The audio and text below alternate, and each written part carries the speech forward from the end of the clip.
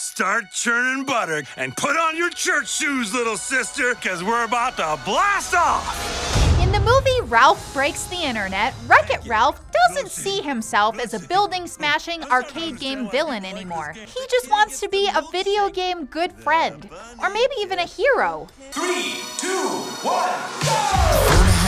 So when his best pal Vanellope wants to spice up her arcade racing game, Ralph lends his big bashing hands to the task and ends up breaking everything.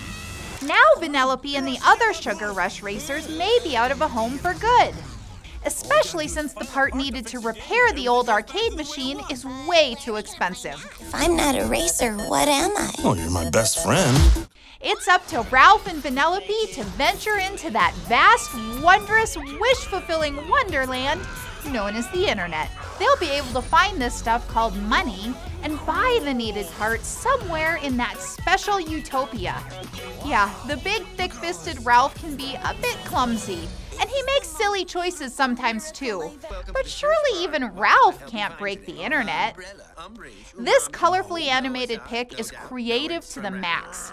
It takes a few swings at cyberbullying and makes solid statements about the changing nature of friendship and the value of adoption. But along with all its silly adventures, Disney princess encounters, and fun Easter eggs, there's also lots of potty humor and snarky quips to contend with here. So I'll give Ralph Breaks the Internet a 3.5 out of 5 for family friendliness. For more on this movie, check out PluggedIn.com. Plugging you into the movies, I'm Cheryl Wilhelmy for Focus on the Family's Plugged In Movie Review.